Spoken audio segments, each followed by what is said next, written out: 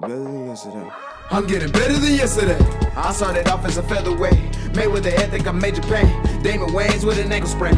I'm getting better than yesterday. Got no excuses, I make a way. Whether I'm losing or gaining gains, I'm never losing, I'm gaining game. I'm getting better than yesterday. Told myself I never quit a game. Made a promise that I'll never break. Gotta get it for my people's sake.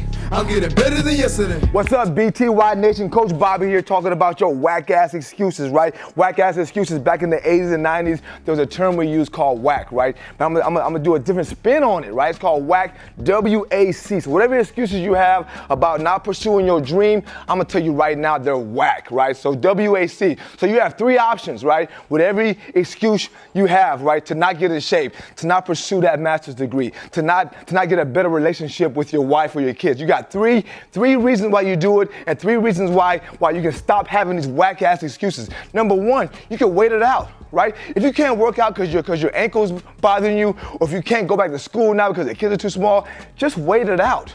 Right, just wait till that's over and then come back to me and then continue that journey towards your greatness, towards your purpose, right? So number one, you can wait it out, right? But stop telling me you can't do it. Just tell me you're gonna do it in 2 years or 2 months or whatever it is when that ankle gets better, when those kids are back in school or whatever. All right, number two, accept it, right? Accept it and move on, right? My knee bothers me, but it ain't getting no better. I gotta work out and lose 20 pounds, right? My kids ain't getting no younger, right? They ain't going away to school in 2 years and 2 months, right? So I gotta figure out, accept that, and work around it, right?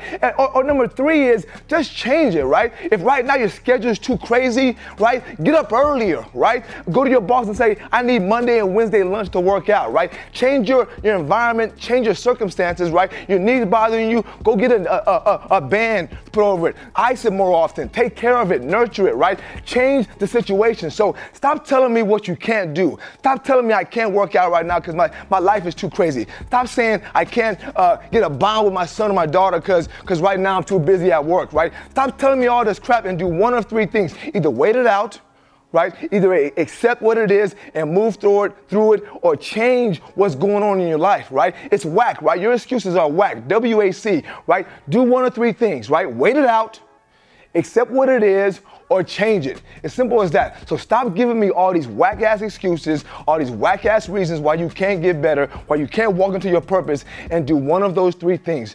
W-A-C, wait it out, accept what it is and move through it, or change the shit, right? But stop giving me all these whack-ass excuses. I'm getting better than yesterday. I'm getting better than yesterday. I started off as a featherweight, made with the ethic of Major Pain. Damon Wayans with an ankle sprain.